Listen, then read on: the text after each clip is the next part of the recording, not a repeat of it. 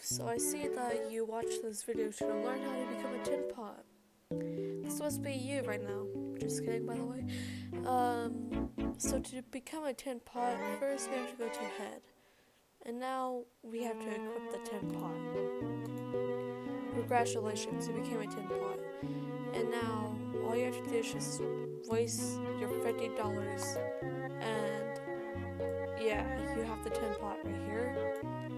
And now if we go to avatar, you can either have him with any skin tone, since the TinPots can be any skin tone, like normal, black, orange, gray, white.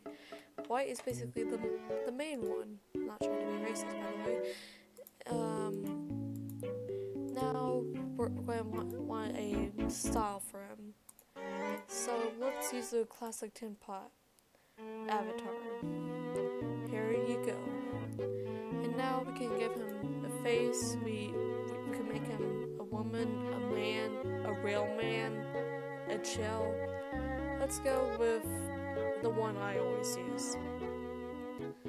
And now we can go to pants, and you could customize this little guy with all your favorite stuff. You could go to shirts anywhere, like t-shirts. Ignore that, but here we go, and let's see. Alright, there we go. And now you have made a TinPot. You can have him as with any shirt, yeah, you can, yeah, this is kind of how you make him. If you want the freestyle one, just, it's really easy. It's really such a plain avatar.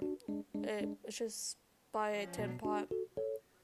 You can choose whatever face and use body color or use any clothes. But yeah, this is how you make a TinPot. Such an epic video.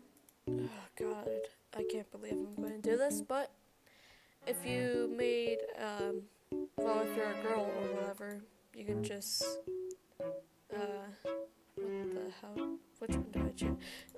Just do the Roblox girl torso. Yes, I had to buy this just for this stupid video, but this is how you also make the girl TinPot, just kinda like the same, just customize this little guy with all your favorite stuff, and yeah, that's how you make a TinPot, which is really epic if you ask me. And yep, that's the end of this video.